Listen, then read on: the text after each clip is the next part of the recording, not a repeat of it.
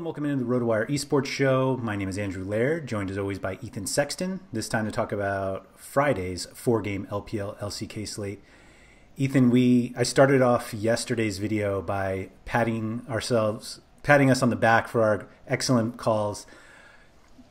Didn't work out quite as well today. I didn't realize how DRX heavy I was until I saw my winnings that were close to zero. And it was my one non-DRX lineup that at least kept me from the cliff today. And I don't want to put it as bluntly as it's going to be, but I believe I was trying to play T1 and whoever the other, and KT, and I asked you to walk me out of it. So I'm not going to actually blame you for that. I'll blame myself for that. But man, that's a bummer. You can blame me if you want, but what won't make me feel bad about it is if you ended up playing T1 today, would you have played the right T1 players anyway? No, definitely not. So that's what I mean. So I'm not going to feel too bad about it then, all right? Because, obviously they screwed with their lineup again, and Teddy comes in for the first time, Cuz comes in for the first time, and, if you weren't, you probably wouldn't have had them anyway. So I don't, no offense, but I just don't feel that bad about it. That's fair. That's totally fair. And they were the late game. It's not like I could have stayed up and saw that coming. Right. So yeah, the tournaments that I played, Cuz was 0.4% owned and Teddy was 0.8% owned. Yeah. So nobody really had them. And T1 is just going to be a headache all year, unfortunately.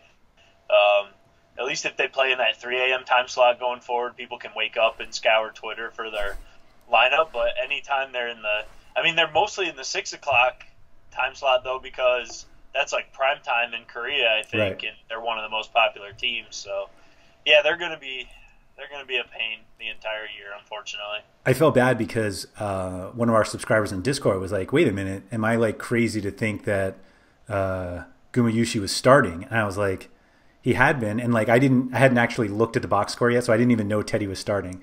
So right. I went into it then, and I was like, oh, and he sent his lineup, T1 KT stack, Guma captain, and it's if that's a Teddy captain, you crush. But yep. It was if you look at Guma was 18%, and I'm obviously you didn't mess up there. It's just everybody just assumed that Teddy wasn't playing. So it's just such a tough pill to swallow. Yeah, the people who played Teddy and Cuz just got lucky, in my opinion. Unless they had some inside info that the rest of us didn't. I don't know why anyone would have assumed that they were going to start when they hadn't played at all year, but it is whatever. I saw, I was talking to somebody earlier who said that he saw some Teddy lineups of players that he knows are good, and he's I think they were on purpose, and he's but he and I haven't looked into if they had identical lineups, just one with Teddy and one with Gumayusi or what, but right, to cover their bases, right. Yeah. But needless to say, I wasn't remotely close to that, so it's I want to take credit for the T1 KT thought, and then I'm just reminded of why I don't like to play LCK teams. I know, yeah. Perfect example. Anyway, yep. We've got another 4 games on Friday. We've got the biggest favorite is an LCK team, but at least one that's a little more reliable. Damwon, biggest favorite against Hanwha Life, which should be good. We've said some good things about Hanwha Life on this video without actually playing them. But we know they're good. But Damwon obviously kind of on another level. Then we have LNG from the LPL favored against E-Star. Then Red Force favored against Afrika, and then WE favored against RNG. That's the closest one, although it's still not that close. Right. I'm not going to try to walk myself into a double LCK lineup this time around. But the pricing really isn't all that helpful for us in terms of trying to get 2 favorites, obviously. So I guess firstly, which favorite do you think people are going after? I think it's really hard to say. Tomorrow's slate feels really like a crapshoot, honestly, because the best teams are playing other best teams. Yeah. So, like RNG WE is a really tough one to call, and Damwon and Hanwha Life is a really tough series to call as well. Leading LNG to seem like the safest favorite in terms of that they're going to win, but they don't necessarily always score the best. So they're maybe the safest in terms of that they're actually going to win their series, but are they going to score the best is I think kind of up for discussion. It's really hard. Like tomorrow almost feels like a day where double underdog might win, just because I don't know if I'm like convinced that it's going to happen, but RNG, Hanwha Life, they're definitely live dogs.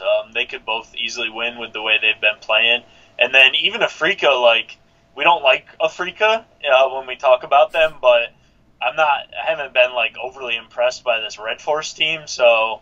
Could Afrika win? Yeah, I think Afrika could win. And even E-Star, like, would it shock either of us if E-Star beat LNG? Not really. So it almost feels like tomorrow is like has the potential to be a double dog type day. But that's what's making it so tricky. I think is you've got two series one in each league with two of the top teams, and then just other favorites that aren't that trustworthy, and underdogs that aren't great, but I don't know. So it's a tricky slate for sure. So just trying to talk through like all the options. It feels like double underdog is certainly viable, but which underdogs will be the question. It's funny because you were saying that you thought LNG was the safest favorite, and I'm sitting here thinking, but man, if E-Star can win, like E-Star can score, like they for sure. Like I think winning GPP lineups are going to have just a ridiculous amount of points tomorrow because just like the teams on the slate can put up like huge scores if they sweep. It's like obviously if it's like all 2-1, tight 2-1s, that's different. But like I feel like we've seen most of these teams at some point put up like big scores that we'll be able to get those tomorrow. But yeah, it's weird. It's tricky tomorrow too because like. The LNG E-Star series, those two teams are like well in the bottom half of the league in kills per game, but they're also pretty low in deaths per game. Like LNG are averaging less than 10 deaths per game. So if E-Star win, are they gonna? The fact that E-Star aren't really picking up a lot of kills and LNG don't give a lot up, even if E-Star win, are they gonna score enough points? I think we could both see it, like we mentioned, but. That kind of gave me some pause when looking at this slate as well. And then it's similar with Damwon, at least. HLE are averaging the most kills in the LCK of any team, but Damwon are like middle of the pack for kills per game, and then they're also giving up under 10 deaths, I should say, per game. So is that series going to end up being super high scoring? I'm not sure. The two teams that are the most explosive are RNG and WE. RNG leads the LPL in kills per game, but then WE lead the LPL in overall kills. Right. So that's the one where it's like, is that going to be the most explosive series? Or is it just that they get a ton of kills because they haven't played as many good teams? That's what's throwing a lot of like trickery into tomorrow's slate. Is nothing is really straightforward at all. So it's really a tough one in that regard, I think. So, if you obviously building around two underdogs makes it you can play pretty much whatever you want, right? Salary wise. Yeah. So who are you going to? Who do you think is the most? Do you think RNG is the most likely underdog to win? Like I think what you said, like they obviously lead the league in kills. Like if they win, that's a pretty decent leg up. Yeah. I think they've definitely got a good chance to win. It wouldn't surprise us at all, but I think maybe with the way that Damwon have been playing, like they're not as dominant this year, and they've obviously been really good outside of that freak loss to Fred Prion that we bring up a lot. But it just feels like Damwon aren't as dominant so far this year as we're used to them being after winning Worlds last year. Yeah. And HLE, even though I was sort of down on them coming into the year, it's hard to argue with how they've played because, they've beaten some good teams of late, and they're scoring really well when they win. So I think if I was going to say one underdog, at least in those two series where it's top of the table matchups, I think maybe I would lean HLE, but I just don't have any really great concrete takes on this slate because I can see so many different things happening, honestly, and it hurts for giving great answers to your questions and giving great advice on where to go for tomorrow's slate, but it's just honestly how I feel. I definitely could see Royal or RNG winning. I could see WE winning. I could see Hanwha winning. You look at all these teams and you could sort of talk your way into how any of them could win. So it just makes everything really kind of difficult tomorrow. I think like I said, and then you factor in, like I already said too, I think LNG are the safest favorite, but am I really do I think they're going to score the best in a win? I don't think they end up scoring the best, but it's just easier to predict them to win than it is pretty much any of these other teams, honestly. Is that more to do with them or with E-Star? It's a little of both. I mean, I think LNG are pretty good. They've looked pretty good so far this year, and then E-Star haven't looked that good. Of course, they're not playing as well. And then when you look at the individual matchups, I just think LNG have some nice spots where they have potential gap over E-Star. Especially, I think that jungle matchup is just a huge one that E-Star are going to have to overcome because, I think Tarzan, like we've mentioned a few times, he was always regarded as one of the best junglers in the world, and he's played really well, and his 2v2 synergy with Icon has been really good so far this year. And I just think that Tarzan is a way better player than Hacker. Okay. So that's why I just feel like LNG are the safest favorite, but it's you've got the chart up right now. They don't really get that many kills per game. So it's you can take them and maybe you get a 2-0 or a 2-1 and they're pretty safe to win, but are they going to outscore an RNG or whoever wins RNG and WE or whoever wins Hanwha? I think it's more likely that Hanwha Life would outscore them in a win than Damwon would outscore them in a win, though, because Damwon really aren't picking up a lot of kills this year either and dominating like we're used to them doing. But I think the highest upside, I mean, it's hard to say because they're both two great teams, so maybe it doesn't play out this way, but it feels like the team with the most upside is whoever wins that RNG WE series. Yeah, I totally agree with you. It's funny that we basically go back and forth between those three. That Afrika Red Force game looks like it should, or series should just be ignored completely. It doesn't even matter who wins because there's just not enough kills in that one. Right, but as we've learned, multiple times, the game that we say is the one that should be ignored is the one that ends up being the one that scores the most points. So yeah, but I'm with you. Neither of those teams is very exciting, right? No. That's why we haven't really even talked about them at all because they're not exciting, and you can see it in the stats on the screen here. They don't pick up a lot of kills per game. They give away a decent amount of deaths per game, but is either one gonna dominate and score 20 plus kills in a win? It doesn't feel like it, but we've seen it happen in series that are like this where they seem like they're the least exciting on the slate, and then all of a sudden they're the team. Whoever wins is the team you needed to take down a GPP. So can't rule it out, but I don't like either side to really put up a ton of points. Yeah, I'd say based on how negative we are on them, it's going to be a 2-1, and it'll be 23-18, 21-17, and 20-18. Probably, yeah. But if that happens, then I'm losing tomorrow because there's no way I'm buying into either of those sides. Yeah. I don't want either. I basically am looking at it as a 3-game slate. Yeah, it just doesn't feel like the upside is there with either team, even in a win. But right. Who knows, man? I wouldn't be excited about playing either side of that. But it's just, I think what makes it tricky with that one too is the upside doesn't feel like it's going to be there, and it also either side could win. Yeah, we're not really pinpointing. We're not really feeling that confident about either side winning. So I think that factors into why we haven't really felt great about that series one way or the other.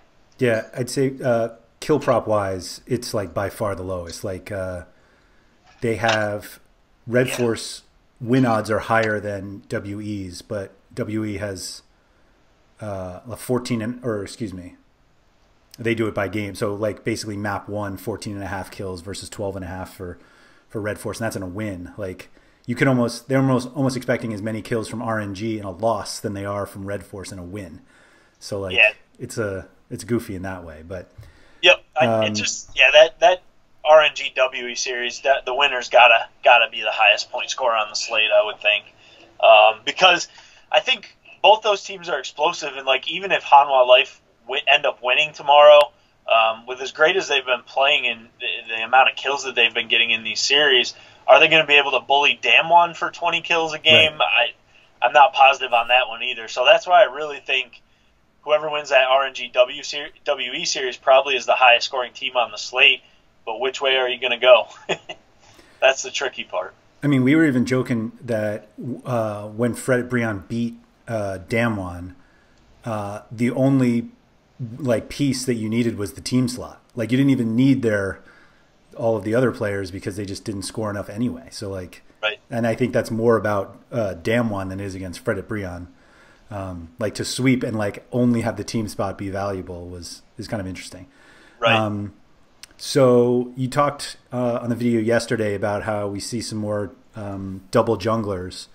I didn't actually end up seeing the Teddy captain one today, of course.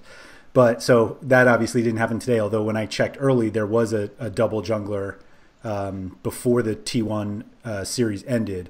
A jungler captain, I forget who it even was leading all the GPPs. So do you think this feels like a double jungle slate? Yeah, I think this is a viable one for that if you want to go with two of the big favorites and fit them in. Guys like – there's a lot of guys, honestly, on this slate that play carries and we're used to seeing putting up pretty good point totals. Like we talked about Tarzan already being a great jungler. He's a guy that could do it. Canyon on Damwon has played carries in the past and been great on them. Arthur can play him for Hanwha Life. And then, of course, Beisheng is arguably – the best jungler on this entire slate. Right. Well, maybe that's a little bold, seeing as Canyon was the MVP in the World Finals last year, but there's a lot of really good junglers on this slate. So yeah, I think that's definitely a viable way to go, and it still does seem like for the most part that junglers are still out producing mid laners. So I think that's definitely a viable way to go, and there's definitely some junglers to choose from that can really put up a lot of points.